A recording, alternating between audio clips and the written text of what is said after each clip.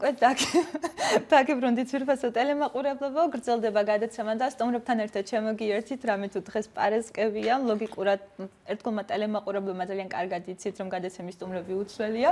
ანტონ სინატაშვილი, ზაალ ხონარიძე და დღეს შესანიშნავი ორეულით ვართ წარმოდგენილები, მივესალმები ბიჭებს, გამარჯობა. მოგესალმებით. ესე შემართებით ვართ, ხო, ესე ხმის ტემპრით გავითვალისწინებთ.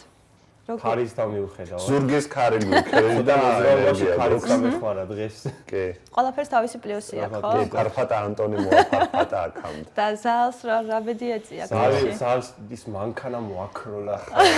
განწყობა კარგი გვაქვს. ზურგის ქარი გვაქვს. მოკლედ, კარგია ზურგის ქარი, ასე ამბობენ და არ ვიცი, მაინც ინდივიდუალურია, ხო? ცვლილებების ქარიც უკეთესი. ცვლილებები, იმედია, უკეთესი ცვლილებების მომტანი იქნება ეს ქარი. ზალ, კვირა შევაფასოთ, ვიცი რომ ძალიან პოზიტიურად უყურებ ხოლმე ყველაფერს და ძალიან რთულია შინგან. რაღაც კრიტიკის მიუხედავად თქვა რომ ამან იმოქმედა ჩემზე და მე დეპრესიაში ვარ, სტრესში განვიცადე. მოდი მოკლედ უნდა შევაფასოთ კვირა. სულება არ გვაქვს, არავის ზოგადად ნებისმიერ სიტუაციაში საღიაზრი უნდა შევინარჩუნოთ. ნუ საქართველოში დაძრული პროცესები რაც არის, ალბათ ლოგიკურია რაც ხდება და აქედან გამომდინარე რაც ზურაბ საით მივყავართ ზა? ვერ გეტყვით, ჯერ სად მიგვიყვანს ეს, საბოლოო ჯამში მე ისტორიკოსი ვარ და ამ ყველაფერს ცოტა ისეთი თვალით ვუყურებ, არ მინდა ვინმეს მხარეს, როგორც ახან ეთერის დაწყებამდე აღნიშნავდით, ობიექტური თვალით უნდა შევხედოთ ზოგადად ყველაფერს, რაც არის. დამოიმედებელია ეს ობიექტური თვალით შეფასებული მოვლენები. ყოველგვარი ძვრა და ყოველი დღე არის იმედის მომცემი ჩემთვის, ამიტომ რაოდენ ძიმე სიტუაციაც არ უნდა შეგვემთხვეს. ერთ დღეს, მეორე დღეს მაინც ზე გამოანათებს და გამოიდარებს, ვფიქრობ ასე იქნება. თან კლიმატური ცვლილებებიც ისეთია აღმართების სისტემა. ზამთარშიც არ გვაწყენს ხოლმე უმზეობა თავს. ანტონ, მოდი თქვენი განწყობა გითხარით და შევაფასოთ მიმდინარე მოვლენები. ქარმა დაუქროლა და ალბათ მოგვიტანს სასურველი ცვლილებებს. მე ამის დიდი იმედი მაქვს.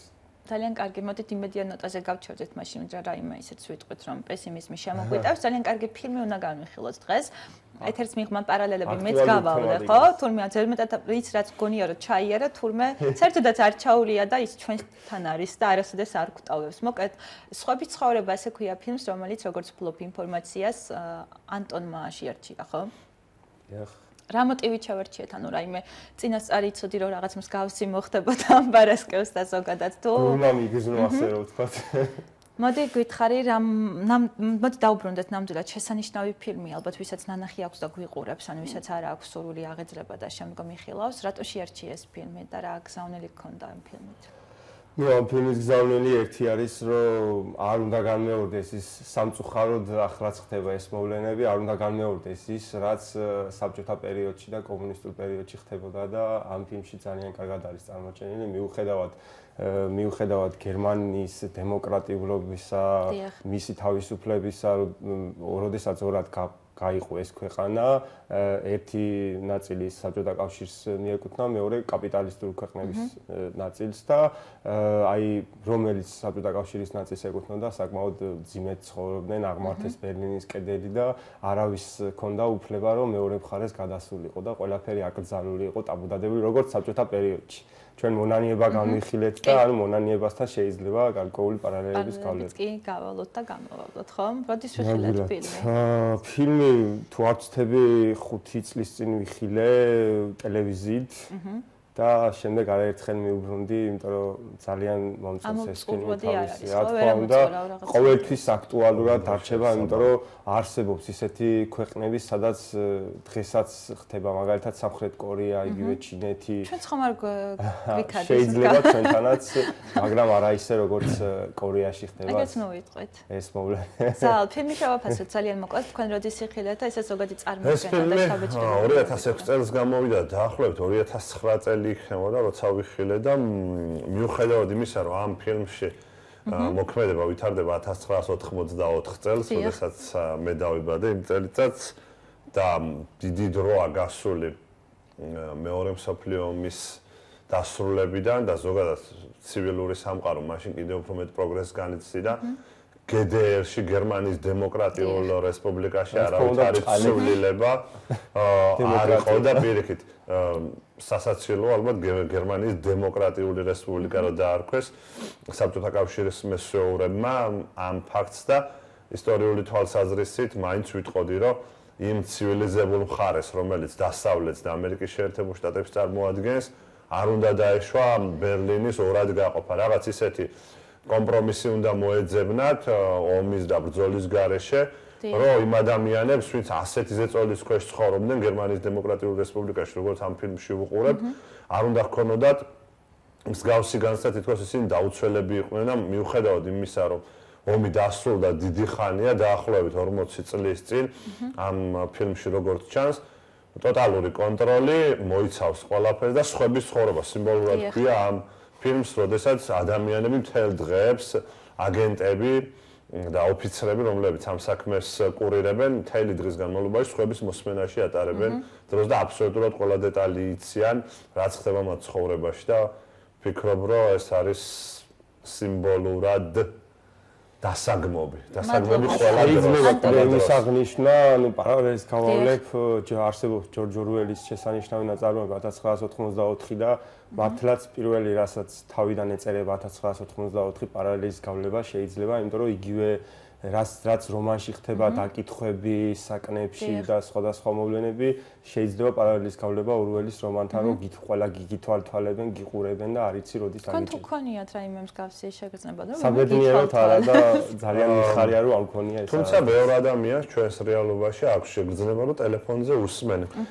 მაგრამ თანამედროვე ტექნოლოგიებმა გააიოლეს ეს საქმე, ნებისმიერ შეუძლია კომპიუტერში შემოგიძვრეს ნახოს, გაიგოს ყველაფერი შენზე რა საკეთებ რა როგორც და შეიძლება კრიმინალის სხვებიც კი გახდეს. მსგავსი კიდე ეს ალბათ უფრო მატერიალური დაინტერესება შეიძლება იყოს ვიდრე ვთქვათ პოლიტიკური კუთხით. პოლიტიკურადაც შეიძლება. პოლიტიკური თვალსაზრისით არ არის გამორიცხული. უფრო რაღაც იმ პროცენტულობით იმ ადამიანებს შეიძლება უსმენდნენ, ვინც თქვა დაინტერესების სფეროს ჩვეულებრივ ადამიანებს ფიზიკურად ვერ გაწყვეტება ის ტექნიკა და მუშახელი ელემენტარულად რომ ყველას მოусვენ. გაწყვეტს ალიკომ შენივად გასწდება თუ საჭიროა. არა.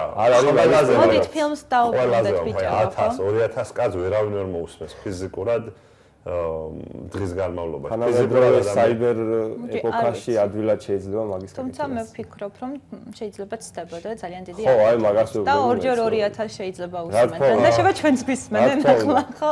ამჯერად როგორც მოგუსმენენ უფრო კარგად იქნება. როგორც კარგი იქნება, ხო? ხდება ამჯერად ადამიანები არ გვისმენენ, ამჯერად კომპიუტერი გვისმენს უკვე. ნამდვილად. მოკლედ დავუბრუნდეთ ფილმს, მოკლედ წარმოდგენა შეუქმნით და მოდით მოვლენები სად ვითარდება, ვინ ვითარდება, მთავარ გმირებზე ვისაუბროთ და გერმანიაში ვითარდება, მთავარი გმირი არის აგენტი, შტატის აგენტი, რომელიც ასრულებს, რა თქმა უნდა, იქაურ ცეკას დავალებას, რომელიც უსმენს ხალხს დაჭერის დროს მათ დაკითხვა მიმდინარეობს და როგორც აღნიშნე, თავიდან როდესაც ფილმი იწყება, ეწერება 1984 და ფილმს შევყავართ უკვე იმ დაკითხვის საკანში. როგორც დაკითხვა მაშინ ხდებოდა და რა თქმა უნდა ქართველებმაც ვიცით როგორც ეს იყო, იმიტომ რომ არაერთი ჩვენი მწერალი გახდა საბჭოთა პერიოდში რეპრესირებული და შემდეგ უკვე გადავყავათ მეორე კადრზე, როდესაც ლექციას უტარებს უკვე უნივერსიტეტში და დეტალურად უხსნის როგორ უნდა გააკეთოს ესა თუ ის დაკითხვის სხვადასხვა ელემენტები, იგივე სკამზე დაჯდომა, შემდეგ როდესაც დაკავებული ადგება სკამიდან ნაჭრის აღება და ძაღლებისთვის მიცემა, რომ შემდეგ სუნი ადვილად აიღოს და ადვილად მიაგნოს იმ ადამიანს. ასე რომ ყველაფერი არის ნაჩვენები აი ამ ერთ მოკლედ აგენტი ხო არ იწვევს რაღაც სიმპათიას, მაგრამ თუ კი პროფესიონალურად განვიხილავთ უშუალოდ აგენტს რაოდენ პროფესიონალურად აკეთებს თავის საქმეს, აი ამ კუთხით როგორ შეაფასებთ ხო ბიჭებო? უდგება თავის საქმეს სხვაგვარად არ შეიძლება, ყველანაირად არის საქმეზე გადართული, არც თავისი ოჯახი გააჩნია და არც პირადი ცხოვრება. ზალ. გერმანელი როგორ შეაფასებთ აგენტს? ეს აგენტი, რომელიც უშიშროების სამინისტროს თანამშრომელია, SWF თან გერმანელია და გერმანელების პედანტობის შესახებ იცით თქვენ, რაოდენ დიდი პასუხისმგებლობით უდგებიან აი ამ საკითხს და ფილმში რამდენი მნიშვნელობაც ხო? და ზუსტად ფილმში წუთი საუბარი დააგვიანა 5 წუთი და ჩვენთან შეიძლება 9 საათი 1 საათით მოხდეს და ფრთხილად უნდა ვიყო, შეიძლება ნაციონალობა დაგვწ წამონ ხო 5 წუთი ვახსენე. რა თქმა უნდა. დაუბრუნდეთ აგერ. ამიტომ აი ამ ფილმში კარგად არის წარმოჩენილი გერმანული სრული რაოდენ დიდი რუდუნებით აკეთებენ ისინი საქმეს მიუხედავად იმისა, რომ ეს საქმე არ არის ისეთ სახარბიელო, თუმცა ქვეყნის უშიშროებისთვის ასე როგორაც აი ამ ფილმში ხდება, რა თქმა უნდა, არავინ არ უნდა მოიქცეს, მაგრამ ის სამსახურები, რომლებიც ქვეყნის უშიშროებას უზრუნველყოფენ, ამ საკითხზე მუშაობენ, ყველა ხერხი უნდა გამოიყენონ, მაგრამ არა ამ სახით, როგორაც ისინი აკეთებენ, უდანმაშაულო ადამიანი არ უნდა დაისაჯოს პირიქით. ჩვენ უნდა უზრუნველყოთ და ამ სამსახურებმა უნდა უზრუნველყოთ და იმ ფილმშიც ასე უნდა მოხდარიყო, რომ უზრუნველყოთ ეს ადამიანები და არა ზეწოლის ობიექტად და ზეწოლის იარაღად ქცეულიყვნენ ისინი. ამიტომ ამ ფილმში ჩვენი აგენტი არის ერთგული თანამშრომელი შტაზის გერმანიის დემოკრატიული რესპუბლიკის უშიშროების სამინისტროსი და ერთ-ერთ ეპიზოდში, როდესაც ის ჰენკელზე ყვება ერთ-ერთი სხვა თანამშრომელი ანეკდოტს იმდენად შეაშინებს მეორე თანამშრომელს ამ ანეკდოტის გამო გულსაც გაუხეთავს ასე რომ თქვა. ფაქტიურად შეიძლება ისეთი დაავადება შეიძინა, რასაც ჩვენ შაქრიან დიაბეტი უწოდებთ. შემდეგ ეუბნება გეხურა. ამ დროს ზოგადად ჩემთვის რომანტიზმის სფერო ეს მოსმენები ამ მიზნით დაჭერები რაღაც ანუ და არ უსურებ არავის რომ მსგავსი რამე გამოსცადონ, მაგრამ მაინც ეს რომანტიზებული არის ზოგადად ბევრ ფილმში და რეალურად გარდა მართლაც ისეთ ქვეყნებისა, როგორც აი ჩრდილოეთ კორეა და მსგავსი ქვეყნები, ალბათ მსგავსი რამ ახდება. ჩვეულებრივად უშიშროების სამსახური ყველა ქვეყანაში მოქმედებს, ამდენად ძლიერი ამას გააჩნია. ადამიანებისთვის სიკეთის მომტანი ეს ყველაფერი და რაიმე ოდნავ გადაცდომაც რო არ მოხდეს და ყოველდღიურ ცხოვრებას რო არ შეექმნას საფრთხე, ამისთვის მოქმედებენ. ამიტომ ეს ადამიანიც თავდაპირველად ცდილობდა რომ იმ ადამიანებისთვის ეთვალთვალა და ის გაეკეთებინა, რასაც გამოიწვია რაიმე უარყოფითი თუ უარყოფით ზოგადად უარყოფით დამოკიდებულებას, იმიტომ იწევს რომ თავიდან ფილმიდან გაწყობს თვითონ უარყოფითად თვალები აქვს პერსონაჟს, რაღაც ისეთი ადამიანური თვალები აქვს, პირადად მე ვერ განვეწყო თავით საწყისებშივე კი უარყოფით. აი ეგრე არის და ბოლოში უკვე იდეალურად შეარჩია, როგორც მრავალ ფილმში, რომელიც ჩვენ განვიხილეთ. რეჟისორები არჩევენ სპეციალურად და მრავალი კასტინგი მიმდინარეობს ასეთი მსახიობების შესარჩევად და მართლა ცივსისხლიანი არის და აუღელვებელი ეს ადამიანი, ეს აგენტი, რომელიც აწარმოებს ყოველდღიურად რუტინულ სამუშაოს, ეს ჩვენი თვალით დანახული. ფიქრობ, მას ძალიან სიამოვნებს.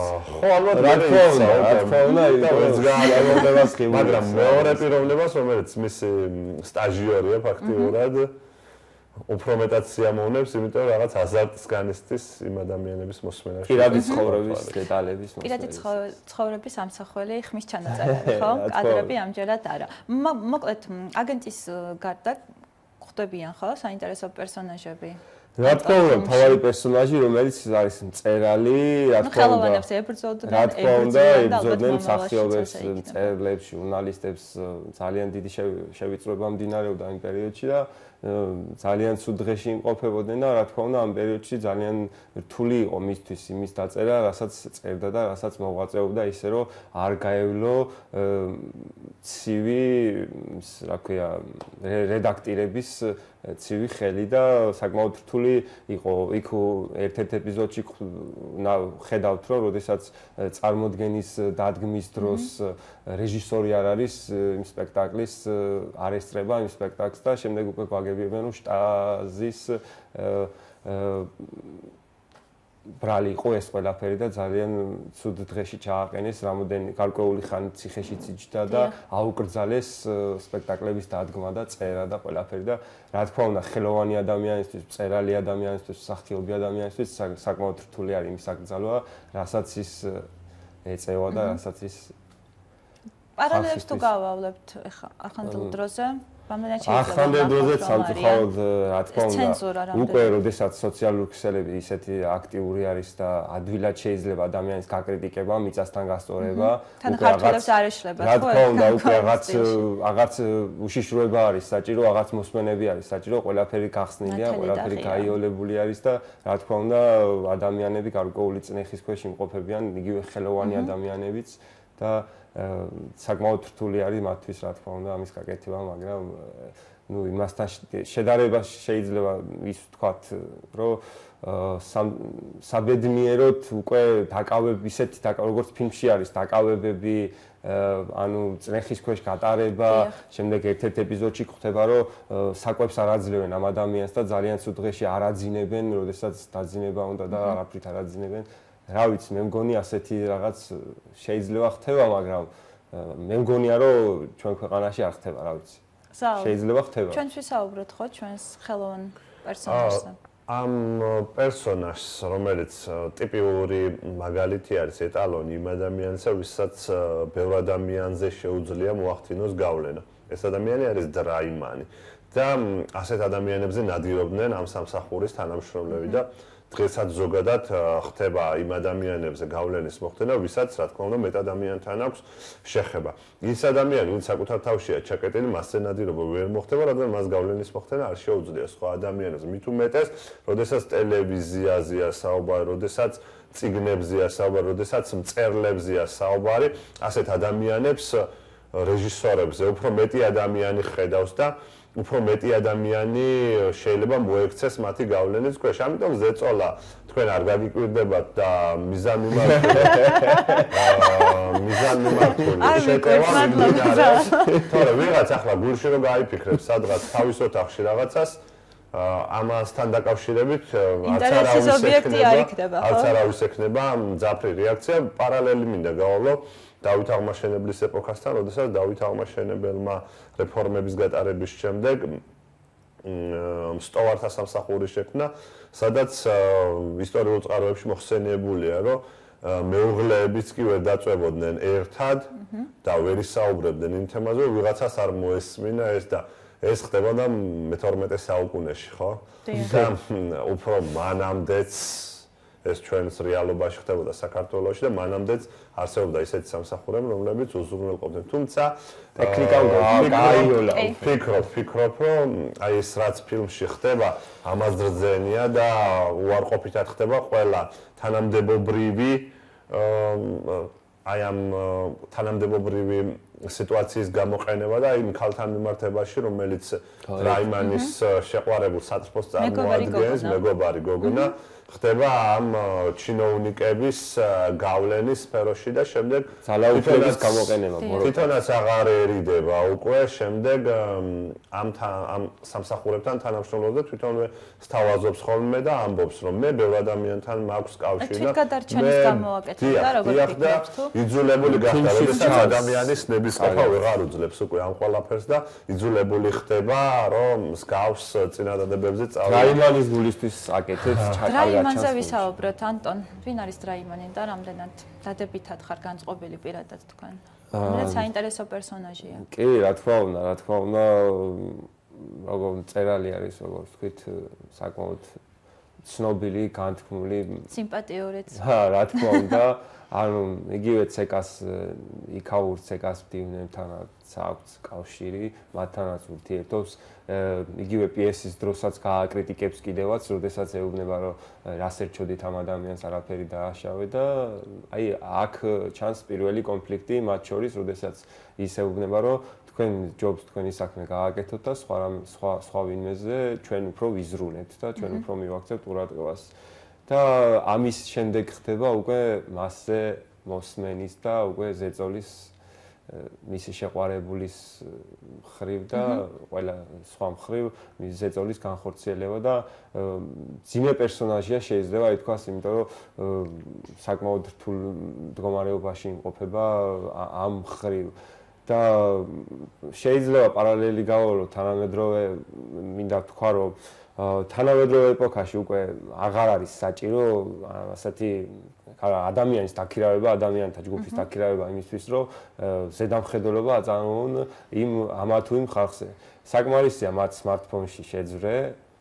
ნუ მოუწოდებ ადამიანებს სხვების ცხოვრებაზე გაიგეთ. ძალიან იოლია და ძალიან ადვილად შეიძლება ადამიანისთვის მოსმენა, ადამიანის მოსმენა. ძალიან გამარტივებული არის ამის თქვა მინდა და ასე რომ ანუ აგენტებმა დაკარგეს სამსახური, ხო, უმუშევრები არიან ფაქტიურად. რა თქმა უნდა. აგენტის დაუბრუნდეთ ისევ ჩვენს აგენტზე საუბარს, ხო? ჩვენი აგენტი არის ადამიანი, რომელიც სკრუპულოზურად მიყვება თავის საქმეს და შიგადაშიგ ადამიანური გრძნობების უჩნდება, რასაც არ გამოხატავს ის და არ ამბობს ხოლმე ვისთან უნდა თქვას. არა, ასეც საკუთარ მესთან და აი იქ ერთ მომენტში, როდესაც რაღაც ცხოვრებისეულ მომენტში როსკიპ დიაცთან დაიკავებს კავშირს. მე მგონი ქალების უფლებებს არ ღვევს თქვენ ჯერათ. არა ეს ხატოვნად. ხატონმა პატიეთ რომ თქვენი ხატონება ვერ გავიგე. ხატოვნად აი ამ ქალბატონთან დაიკავებს კავშირს, მასთანაც კი ძალიან მოზომილი არის. ძალიან მოზომილი. ეს ამისი ხო ალბათ თულია რამოდენიმე წელი. ძალიან მოზომილი არის, თუმცა ადამიანები არსებობენ, ვინც თქვა აბსოლუტურად სხვადასხვა სახეს ატარებდნენ, მაგრამ ეს ადამიანი იყო პედანტი და იმ საქმეს მიყვებოდა იმ ერთგულებით, რასაც ასრულებდა და აი აქ ფილმში კარგად არის წარმოდგენილი მსგავსი სიტუაციები. ყველა სფეროში არიან ჩარეული ისე. ყველა სფერო არ არსებობს არც ერთი სფერო და აქ უბრალოდ წარმოდგენილია ერთი წყვილის ამბავი. მე მიჩნდება სხვების ცხოვრება, ამიტომ ქვია მიჩნდება სურველი მიუხედავად ჩემი ჰუმანური ხასიათისა, რომ ისეთი ადამიანები, ვინც კრისტაზე იძალა და თავისი თანამდებობიდან გამომდინარე აუცილებლად უნდა დაისაჯონ. მიუხედავად მეცნიერული თუ რელიგიური მიმდევრობისა, ეს ადამიანები აუცილებლად დაისჯებიან, მაგრამ მსგავსი პიროვნებები აუცილებლად სამაგალითოდ უნდა დაისაჯონ. ყველანაირ ხერხზე მოვაწერდი მე პირადად ხერხს, ყველანაირ ხერხზე, ანუ ჰუმანურობიდან გამომდინარე ისე, რომ მეორეჯერ აღარ მოხდეს, მეორეჯერ აღარ გაუჩნდეს. ჰუმანურობა მაგრამ ბევრი დრაიმანი და კრისტა იყვნენ, ხო, მაშინ? რა თქმა უნდა, მილიონობით. ეს ადამიანები აუცილებლად უნდა დაისაჯონ. მე გავიხსენებდი ნიურნბერგის პროცესს, როდესაც იმ ბოროტების ჩამდენები, ვინც მეორე მსოფლიო ომის დროს ანადგურებდნენ ებრაელები იყვნენ, თუ ნებისმიერი სხვა ადამიანი, რა მნიშვნელობა აქვს. ამას ფიქრობ დაისაჯნენ თავიანთი საქციელის გამო, ზოგმა ბევრმა თავი მოიკლა, მიხვდნენ, რომ მათი სიცოცხლე აღარ შეესაბამებოდა უკვე იმ პირობებს და მათი სიცოცხლე უკვე იმ ნიშნულზე იყო მისული, როდესაც მათ არ გააჩერებდნენ ცოცხლად და ბევრი ასეთი ფაქტი მოხდა, როდესაც ვინც კი მოახერხა გაქცევა ებრაელების დაზვერვა, მოახერხა ისე რომ სამხრეთ ამერიკის ტერიტორიაზე ყველა ისეთი ადამიანი შეიყვა ამ ფილმში, მიუხედავად იმისა, რომ არ არის ნაჩვენები, ყველა ადამიანი დაისჯებოდა. არც ერთ ადამიანზე არ მსმენია მე პირადად, რომ ვინც რაიმე დააშავა, მსგავსი ამ მსგავსთან მიახლოებული საკადრისად არ მიეზღო. ამიტომ ამ ფილმში კარგად არის წარმოჩენილი, როგორ არ უნდა მოქმედებდეს უშიშროების სამსახური. უშიშროების სამსახური არის ერთ-ერთი პირველი იარაღი სახელმწიფოსი, რომ დაიცვას ყველა მოსახლის და ყველა მოქალაქის უფლება და უშიშროება და უსაფრთხოება, მაგრამ მსგავსად არ უნდა მოხდეს კონკრეტული პირების მიერ აი ამ საქმის გამოყენება. ამიტომ მსგავსად მოქმედი ადამიანები ფიქრობ, რომ უნდა დაიგმონ სახალხოდ. მადლობა. კრისტაზე ვისაუბროთ, ხო, გარდა იმისა, რომ თავისი მეგობარი მამაკაცის სიყვარულით ჩადის ხოლმე იმ ქმედებებს, ჯამში ვინ არის და რა ამბიციები აქვს და რა აწუხებს მას? ხელოვანი არის, მთავარ როლს თამაშობს იმ პიესაში, რომელზეც როგორც აღნიშნე, იქაური ცეკას მდივანის ესწრება და თვითონ ეს მისი შეყვარებულიც და საკმაოდ კარგი მსახიობია, საკმაოდ განთქმული მსახიობია, ყველა პატივცემს და ერთ-ერთ ეპიზოდში ისიც არის ნაჩვენები, რომ შავი სათვალით დადის, რომ არ იცნონ, როდესაც ბარში შედის და შეიძლება ითქვას, რომ მაგალითად თავიდან ყურების დროს ესეთი შტაბეწილება შეიქმნება, რომ რაღაცას უმალავს, რაღაცას ატყუებს მის შეყვარებულს და რა თქმა უნდა ეს ასეც არის, მაგრამ ამას იმიტომ აკეთებს, რომ მისი მეორე ნახევარი ცუდად ანუ რამე შევიწროების სხვები არ გახდეს და ამით შეიძლება მისი გამართლება, ამით შეიძლება მისი გამართლება, მაგრამ როცა უკვე დასასრულს მიუახლოვდებით, უკვე უფრო უკეთესად ვიტყვით თუ უფრო გამოჩნდება თუ როგორ რა ჩაიდინა და რა გააკეთა. მაშინ ვიდრე დასასრულამდე მივართ, სადღაც ფილმის შუაში ხომ უნდა მივაღწიოთ. ანუ აგენტში რა გაიღვიძებს, როგორ? ნუ აგენტში გაიღვიძა ადამიანურობის, რომელიც არასდროს მას არ ახსოვს ალბათ და ვერ წარმოედგენა ხო რაღაც მაყურებელიც ვერ წარმოიდგენდა თუ ასეთ სისხლიან ადამიანს. ფოთაშორის და მე წარმოვიდგინე. რა აუცილებლად თვალები აქვს რაღაც განსაკუთრებული, რაც კარგი მსახიობია ფოთაშორის ძალიან კარგი მსახიობი, სამწუხაროდ გარდაცვლილი არის.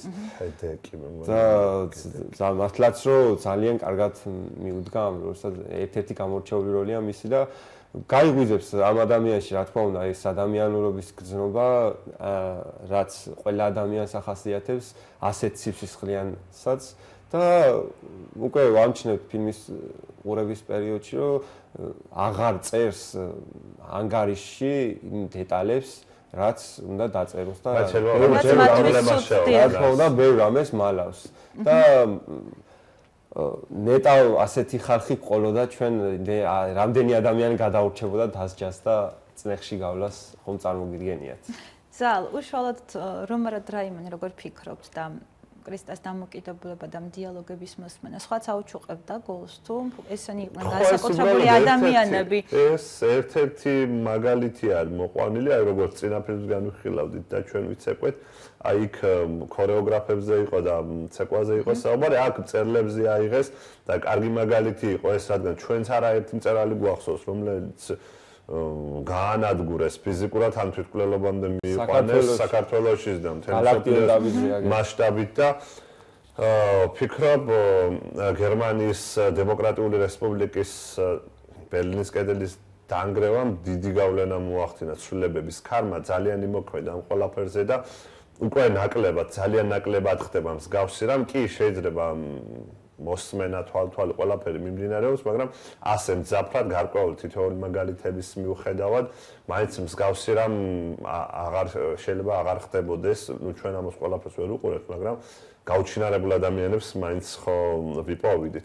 ამ ფილმში კარგად არის, აი შუა წელში იწყება უკვე ჩვენი აგენტის მსმენელს დავარქმევდი ამას. ხო? და ნელა უკვე რეჟისორს გადაყავს იმ ფაზაში მისი ტვინის უჯრედები რომ რას ვაკეთებ აკვირდება ის რომ ეს ადამიანები არ არიან ხო ქვეყნის მტრები არიან ჩვეულებრივი წყვილი ხელოვნების სფეროს თავისებურად ცხოვრობენ დაქორწინებულიც არ არიან თავისუფალ ცხოვრებას ეწევიან და ერთ მომენტში როდესაც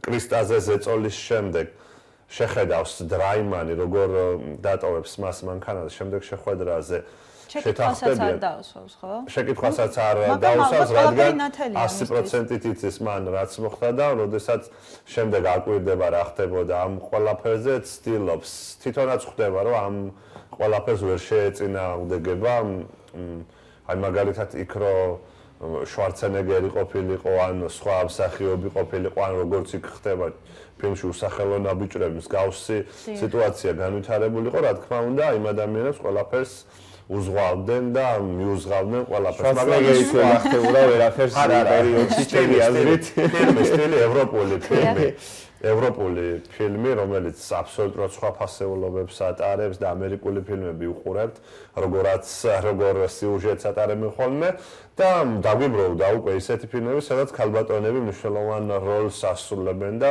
ასრულებენ კიდეც და შეასრულებენ.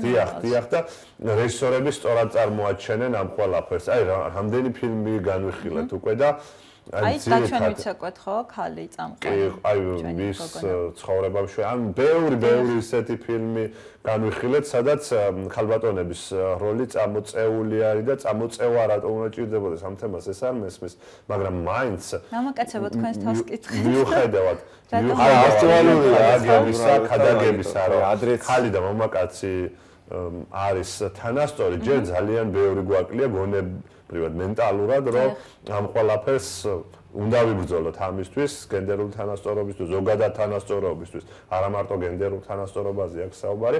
აი ამ ფილმში კარგად არის ეს ყველაფერი წარმოჩენილი და მე ამ მხრივ გავუსვამდი ხას, რომ აი კრისტაზე მიდის ზეწოლა, მიდის იმიტომ, რომ ფაქტიურად კრისტა უფრო მნიშვნელოვან პიროვნებად იქცევა შემდეგ, ვიდრე დრაიმანი და იქ ისეთ მწერლებს წარმოაჩენენ, ვინც ზრუნავს, რომ რაღაც სხივი ბნელ სამეფოში გაკიაფთეს და გაანათოს ყველაფერი. ანტონ, სხვა ეპიზოდებზეც ვისაუბროთ ხო? ნელ-ნელა ვიდრე ნუ შემდეგ უკვე როდესაც უკვე მოსასმენი აპარატურა დამონტაჟებულია, უკვე გარდატეხას ვხედავთ ხო შტაზის აგენტში.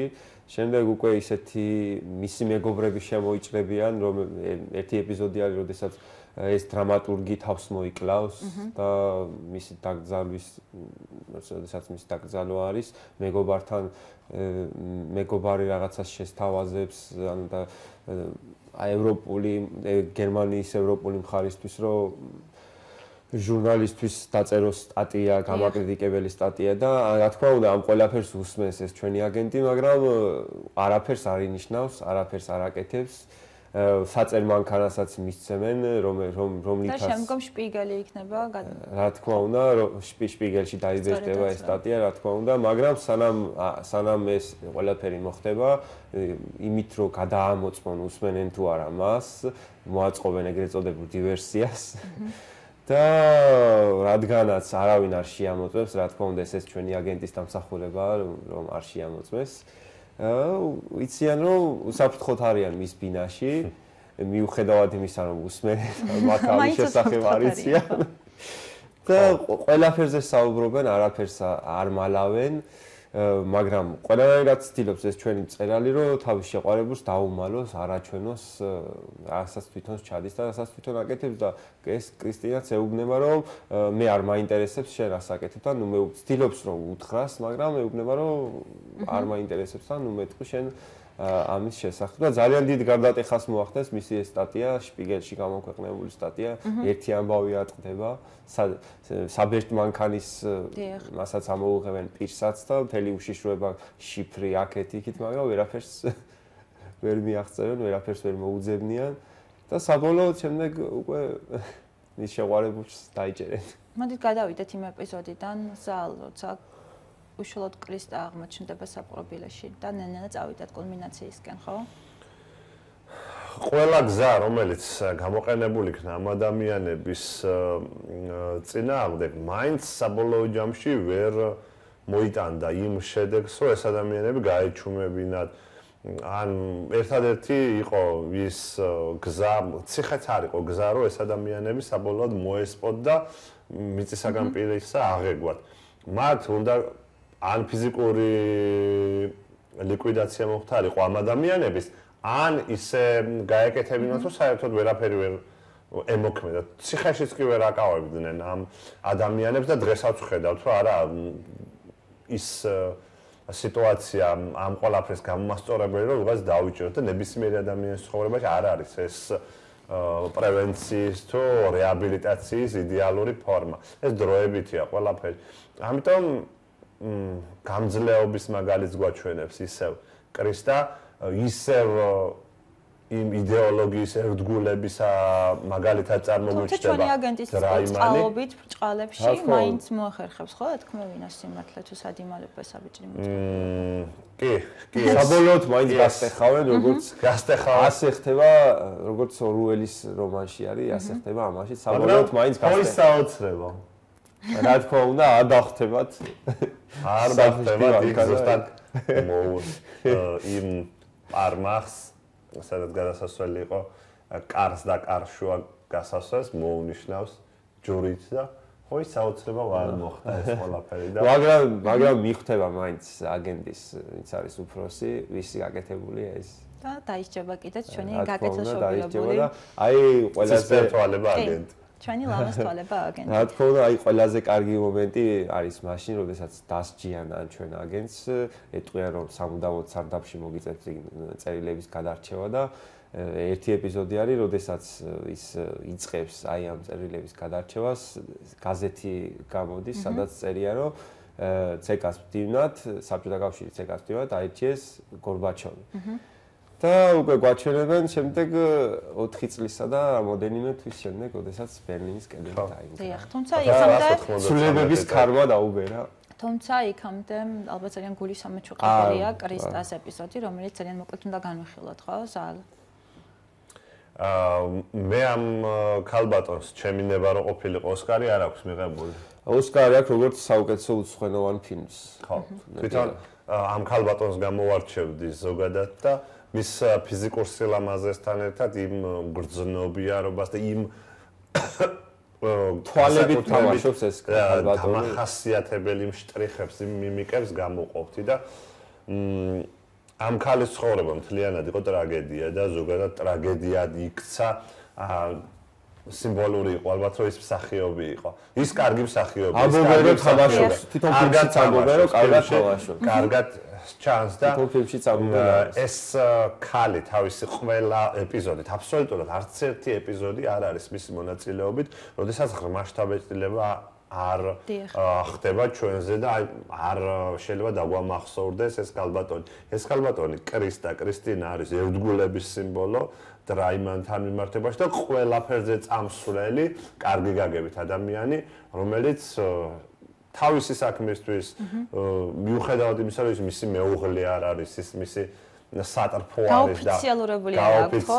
ჩვენ ტრადიციებთან გავაროთ პარალელს. მაინც ყველაფერს არ დააცადეს, თორემ გაოფიციალურებდა. და რატომ ანუ აფექტის მდგომარეობაში მიიღო ეს გადაწყვეტილება? რა თქმა უნდა, მისმა გულმა უკვე საბოლოოდ ვეღარ გაუძლო ასეთ უკვე ხომ არ იცოდა რომ ჩვენმა აგენტმა ის მანქანა ამოიღო და წაიღო ეს ხო იმან არ იცოდა და ძალიან იმოქმედა მასზე ამან და სამწუხაროდ ჩაუვარდება სატვირთოს ბორბლებში და იღუპება. მოკლედ იღუპება კრისტან ძალიან და ამით ასე რომ ვთქვათ გადაარჩენს თავის შეყვარებულს საბოლოოდ უკვე დაიხსნის ხო? და ამ მომენტში უნდა გავამახვილოთ შტაზის თანამშრომლების აი სახეებზე როგორები არიან ისინი კარგად შერჩეული მსახიობები, რომლებიც აბსოლუტურად სისხლიანები. უბრალოდ ალბათ ჩვეულებრივ ადამიანს ეს ადამიანები რომ წარმოუდგნენ თვალწინ, როცა არაფერი ჰქონდეს მათ დაშავებული, სისხლი გაეყინებათ ძარღვებში. ამიტომ სპეციალურად შერჩეული ასეთი თანამშრომლები, ეს ხო ფილმია მაინც და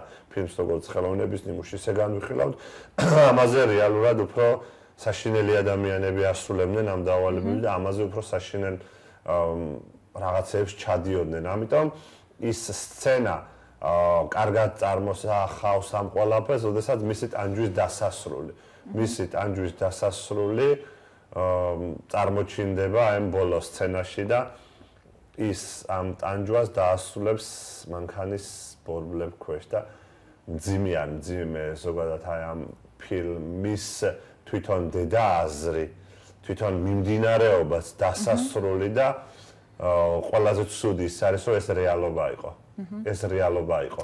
ფილმია, მაგრამ როდესაც რეალობა უფრო შემზარავი იყო, ხო? ძიმე იყო და ეს შეიძლება კიდე დღეს რეალობაში არსებობდეს, ეს განსაკუთრებულად შემზარავია კიდევ ერთხელ. კრისტა დაიღუპა ტრაგიკულად, ბერლინის კედელიც დაინგრა და ფილმიც რამოდენიმე წუთში აქედან სრულდება, ხო? და ძალიან საინტერესოა. უახლოვდებით კულმინაციურ მომენტს, როდესაც რა თქმა უნდა ხდება ფაქტიურად შეიძლება ითქვას, რომ ფილმი საიდანაც დაიწყო, მთავრდება იმიტომ, რომ რა წარმოდგენასაც უყურებდნენ ფილმის დასაწყისში, იგივეს უყურებენ ფილმის დასასრულში, მაგრამ დეკორაციებია შეცვლილი და მთავარი მსახიობი სამწუხაროდ არის შეცვლილი და ძალიან იმოქმედებს ეს, რა თქმა უნდა, ჩვენს წერილზე და როდესაც ვეღარ გაუძლებს და გამოდის გარეს და ხედავს ყოფილ ცეკას დივანს, ვინც იყო უფროსი და მათი დიალოგი არის ძალიან საინტერესო, ჩემზეც ძალიან იმოქმედაო ამის და შემდეგ ძალიან ცუდად გამოვდის საუბარი, იმიტომ რომ ასეუბნება რომ შენო ვერ აკმაყოფილებდი და ამიტომ ჩემთან მოუწევდა მოსვლაო და ზალიკომ აი მივედით იმ მომენტამდე, როცა ზალიკო ამბობდა რომ დაისჯებიანო და აქ ჩანს რომ არ დაისაჯეს, ხო, არ დაისაჯა ეს უფროსი არ დაისაჯა და ძალიან ბევრი მიუხედავად იმისა რომ რა თქმა უნდა ვამბობთ რომ დაისჯებიან და ბევრი არის ისეთი ადამიანი რომელიც თავისი ქმედებების გამო არ ისჯება და ერთ-ერთი არის აი ამ ფილმში ნაჩვენები და ამის შემდგომ გამოვარკვევს ხო ყველა და ანუ ეუბნება რომ კი მაგრამ მე ხო არ მისმენდითო და ვინ გითხრა რომ არ მისმენდაო შეგიძლია მიხვიდე და შეამოწმო ანუ სად იყო დამონტაჟებული სასანთებები შეამოწმო და ნახულობს თელ ბინაში დამონტაჟებული აქვს მოსასმენი აპარატურა და ეს აქედან გამოვარკვევს ხო შემდგომში და შემდეგ უკვე დაინტერესდება თუ ვინ უსმენდა მას და ვინ usmenda რას წერდნენ შტაზის არქივში მიდის და ნახულობს იმ დოკუმენტებს ჩვენს აგენტს რა თქმა უნდა შემდეგ კითხულობს ვინ არის კითხვა-კითხვით მიაგნებს ამ ჩვენს აგენტს მაგრამ შეხვედრას რატომღაც გადაიფიქრა რატო გადაიფიქრა ზალ როგორ ფიქრობ შეხვედრა შეიძლება იმიტომ გადაიფიქრა ჩემი აზრით ბოდიში ზალ ჩემი აზრით შეიძლება იმიტომ გადაიფიქრა რომ ემოციურად შეიძლება მასე ჩვენს აგენტზე ცუდად იმოქმედებდა ეს და ამიტომ გადაიფიქრა ალბათ თვითონ ისემა დააგვიტოვა ალბათ ჩვენ რომ გადავწყვიტოთ რა მოხდებოდა როგორ მოხდებოდა თვითონ დრაიმანის პერსონაჟიდან გამომდინარე ის იყო მობიერი ადამიანი და ალბათ მაინც ვერ წარმომიდგენია რომ აი მას ან მოეხრჩო ან რაღაცა გაეკეთებინა ეს ადამიანი უბრალოდ ხო არა თქვათ შური ეძია რაღაც გაეკეთებია ხო იმ დროს ალბათ ვფიქრობ გამართლებულიც იქნებოდა ბრჭყალებში ეს ყველაფერი და ან რა პასუხი უნდა გაეცა მან იცოდა სისტემა როგორიც იყო და განსაკუთრებულად აი იმ სცენას გავიხსენებ, როდესაც კამით მოტრიალდება კრისტას წინაშე, ის აი როდესაც მოუნიშნავს აი ეპიზოდს განსაკუთრებულად დამსგუნველი არის ეს, როდესაც ვეღარ უძლებს ადამიანი ამ ყველაფერს, ვეღარ უძლებს და აი ეს მომენტები ყველაფერი წარმოუდგა მას, თვალწმწერალი იყო დრაიმანი და ამ ყველაფერზე მათ უნდა ესაუბრათ. ალბათ იმ სიმძიმეს, რაც რეალურად იყო და ბევრი რაღაც კიდე ვერ გადაეხარშა ჯერ კიდევ დრაიმას, ამ ყველაფერს მაინც მოერიდა ყველაფერს. და ბოლო ეპიზოდი, შემდეგ მისი რომანი რა თქმა უნდა საბოლოოდ რომელსაც დაწერს ამ რომანს სხვათა შორის ის სახელი ქვია, რაც მისმა მეგობარმა რეჟისორმა მუსიკალური კომპოზიცია აჩუქა დაბადების დღეზე, რომელსაც შემდეგ ის უკრავს ერთ-ერთ ეპიზოდში. და სწორედ მაშინ იღვიძებს მგონი აგენტში რაღაც ადამიანური, ხო? რა თქმა უნდა და როდესაც ამ რომანს ბოლო ეპიზოდი არის, როდესაც ჩვენი აგენტი მიდის გაივლის წიგნის მაღაზიასთან, დაინახავს მის დიდ სურათს შედის და აი ამ წიგნს კითხულობს, გადაშლის სატიტულო ფურცელზე და წერია რომ ეძღვნება HWFs. ანუ მიუძღვნა მის ამით ყველაფერი არის ნათქვამი. და შეფუთვაზეც უარი განაცხადა, რადგან ეს უბრალოდ მისთვის იყო. პირადად ჩემთვის არის. ანუ აქ ამ ბოლო სცენაშიც კარგად ჩანს რომ ეს ადამიანი ისევ პედანტურად, ისევ სკრუპულოზურობით მიყვებოდა ყველაფერს, ის თვლიდა თავიდან რომ ის ნამდვილად არ აკეთებდა ცუდ საქმეს და საბოლოო ჯამში მისგან გამომდინარე ხდებოდა ყველაფერი ეს ისაწვიდა ინფორმაციას ყველას ამის საფუძველზე მოხდა გაჩხრეკად ყველაფერი აბსოლუტურად და ამდენი ასეთი ადამიანი არსებობდა თუმცა ის ერთგულ ჯარისკაცად თვლიდა გერმანიის დემოკრატიული რესპუბლიკის წეთი აღმოჩნდა ჯარისკაცად და ამიტომ აკეთებდა ამ ყველაფერს და იმ წიგნსაც ისევე ცივსისხლიანად წაიღებს და წაიკითხავს ალბათ და გაეცნობოდა შემდეგ და გააკეთებდა ყველაფერს და ალბათ ჩაფიქრდებოდა მაგრამ მაინც რეჟისორმა მაინც მოახდინა ამ ადამიანის ჰუმანურობის წარმოჩენა მიუხედავად ამ პედანტიზმის. ჩემთვის ერთმეტად ჰუმანურია პირობითად თუ მასი ალბათ ერთ-ერთი გადატეხა მოხდა სხვა ხო აუცილებლად. ერთ-ერთი გადატეხა ალბათ მასში მოხდა გადამწყვეტი ასე რომ ვთქვათ, როდესაც ბერტოლ ბრეხტის წიგნს როდესაც აი ძალიან კარგი ეპიზოდი არის, აი ჩვენი მწერალის საყვარელი ავტორი არის და როდესაც ამ წიგნს ეძებს და ვერსად ვერ პოულოს, სად დავდები ეს წიგნი და შემდეგ ეპიზოდში გახსოვს რომ ჩვენი აგენტის თავჯდარია და კითხულობს ბერტოლ ბრეხტს. მოკლედ, მოდი ძალიან მოკლედ შევაჯამოთ. ზალ, რატომ უნდა იხილონ ფილმი მით უმეტეს შაბათ-კვირა მოდის? ეს ფილმი კვირის შემდგომ დიდტანიანობის მიუხედავად არის ძალიან საინტერესო და რატომ გადმომხედეთ ზალ? თქვენ არ მოგწონთ დიდტანიანობას კი, ნელ-ნელა. დიდი ხანგრძლივობის შეგატყუებთ ხოლმე.